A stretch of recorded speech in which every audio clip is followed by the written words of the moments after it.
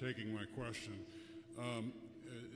Do you agree with the point of view that if we continually restrict the freedom of marriage as a legitimate social option, we do this to people who are of ripe fertile age and may have a pregnancy and a baby involved, are we not in fact making abortion a much more desirable alternative when marriage might be the right solution for some freedom-loving couple?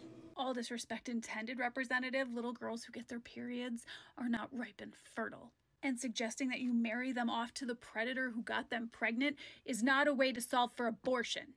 That was Representative Jess Edwards out of New Hampshire, whose idea to curb abortion is to force children who become pregnant into marriages. If you're like me, you might have some strong feelings about that. Some feedback. Because according to Jess here, it is better to force a child not only to give birth, but also to be married to the predator who got them pregnant.